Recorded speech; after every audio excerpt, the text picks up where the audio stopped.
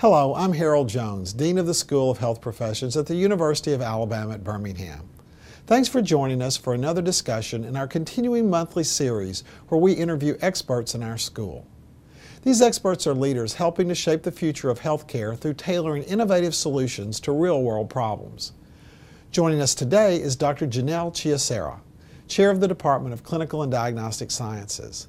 As a medical technologist, Janelle joined UAB as the Director of the Clinical Laboratory Science and Medical Technology Programs in 2006 and was promoted to the Chair of the Department in 2012. Prior to UAB, she spent most of her career in Ohio as a faculty member and medical technologist, as well as a research assistant at a children's hospital. She is an active member of the American Association of Clinical Chemistry and the American Society for Clinical Laboratory Science. Janelle, thank you for joining us today. Thank you for having me. It's good to be here.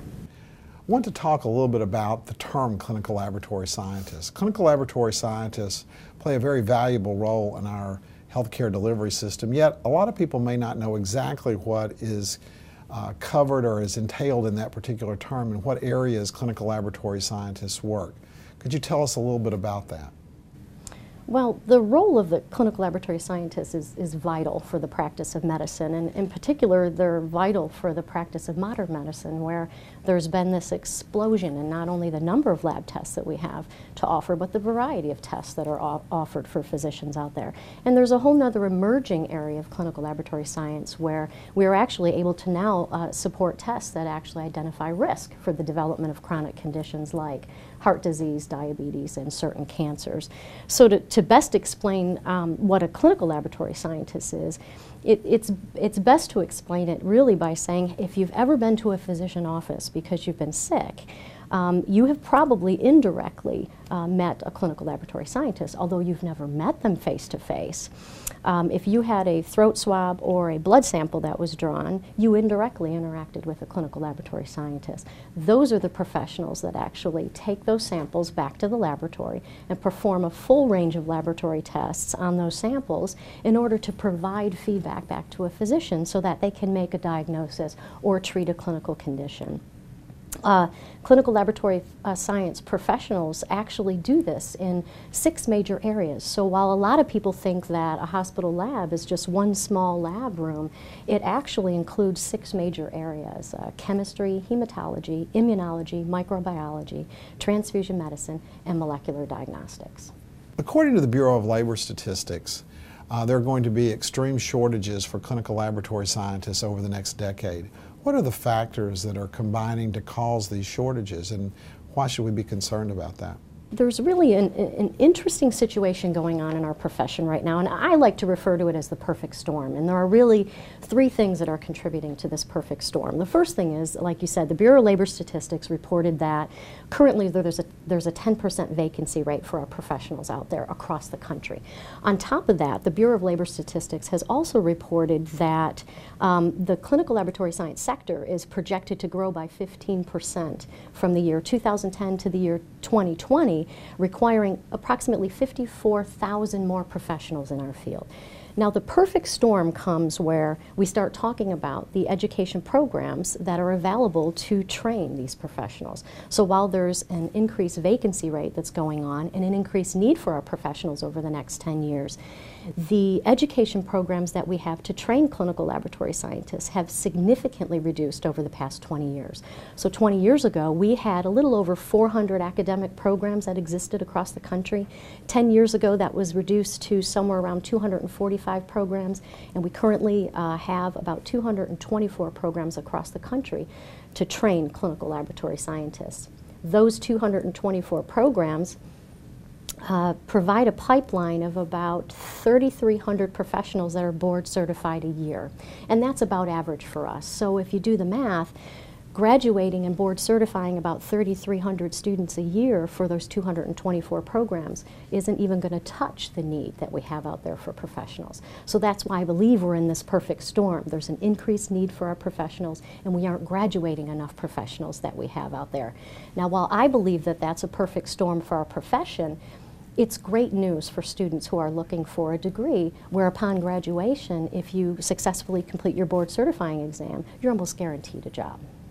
Janelle, you mentioned that one of the factors that you believe is leading to this shortage is the number of training programs, that in effect there are actually fewer training programs. Yet this decrease or this decline in number of training programs is occurring at a time when there is this increased demand in the healthcare workforce for these graduates. What are some reasons for why we would be seeing these program closures? Well, I believe that there are a few things that are feeding into this. And the first thing, I think that there is a profound lack of understanding of the value and the importance of our professionals in the healthcare industry. The second thing is these are incredibly intensive programs with extensive hands-on experience associated with the curricula. And so these tend to be very expensive programs. And in fact, more often than not, they are the most expensive programs that exist at universities. And the third thing that I think contributes to this is the enrollments in these programs are typically low. And a lot of times we like that because we like to have a low student-to-teacher ratio, because we have to assure that our students are proficient at what they do when they graduate. And that's because a lot of other healthcare providers rely on the information that we provide to make medical decisions. So I think it's a combination of a lack of understanding of the importance of these programs and the high cost and low enrollments that put these programs at for susceptibility for closure, especially in these times of these challenging economic times. When I talk to other deans across the country, many of whom are actually closing programs at their institutions, one of the factors that they mention is that in their individual programs they're actually seeing a decrease or low student engagement or application rates for these particular programs. Why do you think, with a job market that is so open and abundant and job opportunities abounding, that we would have problems attracting students into these particular programs? I think there's, again, a few reasons for this. The first one is I don't think that we do as a profession and as educators a good enough job recruiting early and often to students, starting in high schools and also in freshman year, trying to help students or recruit them into our programs. The second thing is I think there's just this, again, a lack of understanding of who we are, and I think that has to do with the fact that we're behind the scenes types of professionals. And so when you go to the hospital because you're sick or you go to a physician's office, the person that you usually interact with is a physician, a nurse practitioner, a physician assistant, and occasionally you might interact with a respiratory therapist. Rarely will you ever see a clinical laboratory scientist. So people just don't know who we are. And then the third reason is I don't believe that students understand really the job opportunities that we have out there. I believe that students think that with a general BS degree that they're able to get jobs in hospital laboratories. And the fact of the matter is they're not able to get those jobs unless they graduate from an accredited program and are board certified. So I think it's a combination of those three things. As we're watching healthcare evolve in this country, what are some ways that clinical laboratory scientist training and education and roles may change in order to adjust to these changes in the healthcare system and to add additional value and, frankly, make the career even more attractive for potential students? Well, I think as a profession, we need to do a much better job of advocating for our professionals to be taking on more of an expanded role in clinical medicine, from the standpoint of expanding into roles of consultation where we help physicians with appropriate test utilization and appropriate test interpretation. So from the professional field, we need to expand that way. From the healthcare industry perspective, they need to start using us for the information that we have. So they need to start putting us on medical diagnostic teams or other medical teams and including us in grand rounds, just like they include pharmacists. Pharmacists recently have been included in grand rounds to help physicians understand drug effects and drug interactions. I believe wholeheartedly that clinical laboratory scientists are equally as important to have on that team so that physicians understand what tests to order, when they should order it, and the interpretation of that value in light of the clinical presentation of that patient. In the not so distant past, this was never really an issue. Things were less complicated. And that's when there were probably 30 or so laboratory tests that existed.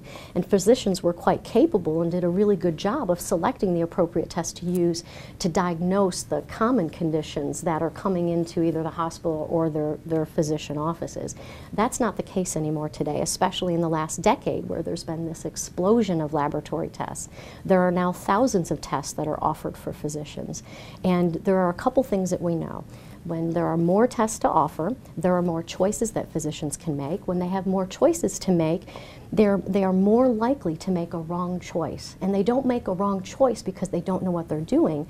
They make a wrong choice because we've created this increasingly complex system that is almost impossible for them to navigate. And I want to provide one example for you on this. In 2012, we did twice as many tests to assess vitamin D deficiency in patients than we did in 2011. And that was due in part to a growing concern not only by physicians but also patients in vitamin D status, because a vitamin D deficiency state can lead to chronic conditions like diabetes mellitus, osteoporosis, and certain cancers. So physicians in 2012 really wanted to do a lot of vitamin D testing. Well, it would seem logical that when a physician comes in and says, I'd like to assess a vitamin D status in my patient, that they would go into a computer screen and select the vitamin D test. Well, it's become so complex that when a physician goes onto the computer screen, there are 18 vitamin D tests that exist. And there's really only one of those vitamin D tests that actually should be used to assess vitamin D deficiency. And it's not even called vitamin D. It's called 25-hydroxy-vitamin D. So we've created this very complex system that's hard for physicians to navigate, and it's very confusing for them. And really, it can lead to adverse patient outcomes. So I think really the truly greatest contribution that we can make is to help physicians select appropriate tests, when to actually perform those tests, and to help the physicians actually interpret that test result. The School of Health Professions is helping in revamping the Master of Science and Clinical Laboratory Science curriculum, and we're revamping that to include instruction or education on training students to be equipped to take on these advanced roles. So to be able to serve on medical diagnostics teams, to be able to serve on grand rounds. And we're actually partnering with local hospitals and UAB to actually provide graduate projects that actually focus on appropriate test utilization. While these changes in roles that you're talking about for the clinical laboratory scientists that include them more as part of the team delivering care, while those are very attractive, and while I think those indeed will attract more students into clinical laboratory scientists and make the career even more engaging than it currently is, those are long-term changes. Those are things that require that the system respond over time. Yet we're faced with these really acute needs for workforce in the clinical laboratory sciences area. What are some things that the school or the industry or the government might be doing in order to promote at least getting more individuals into clinical laboratory scientists in the short term? From a school and a program perspective, we are trying to increase the marketing that we have associated with the program so that we can increase our visibility, get the word out about who we are early to students so they can select us as a first choice. Often we have students come in that already have a bachelor's degree.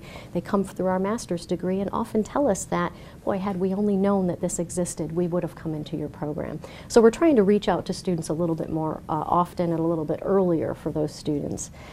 The healthcare industry is supporting this by providing scholarships to offset the cost of tuition or to provide students with some spending money while they're going through these programs and as an incentive to get students into these programs. In addition, there are some grants that are available out there that are helping us as programs to attract students to our programs by providing tuition assistance. Our program was fortunate enough to be awarded a HRSA grant last year to the tune of $620,000, where we can use that money to attract students into this field and offset their tuition costs. So we hope that all of those things put together will help battle against the challenge that we have of finding students for this profession. Janelle, thank you for once again sharing your expertise and your experiences with us about clinical laboratory scientists and helping us to understand a little bit better how clinical laboratory scientists fit into the healthcare delivery system. Well, thanks for having me. It was a pleasure.